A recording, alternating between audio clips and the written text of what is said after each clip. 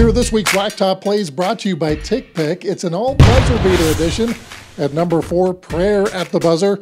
Chicago State's Anthony Harris banks in the near half-court shot at the end of the first half to tie up the game with California Baptist. Number 3, Finish at the buzzer. New Mexico State's Adenike Adarento gets the bucket off the inbounds play and beats the buzzer. She gets dogpiled as the Aggies win at CSU Bakersfield. Checking in at number 2, he got it. New Mexico State's Johnny McCants with the half-court shot at the buzzer to win. This could be the shot of the year, but it's not. The top vote getter in this week's countdown. The number 1 WAC Top Play of the week goes to UTRGV women's basketball. Turk at the buzzer. Adele Turk of the Vaqueros swishes the 3 at the horn of the third quarter. UTRGV goes on to win at Grand Canyon.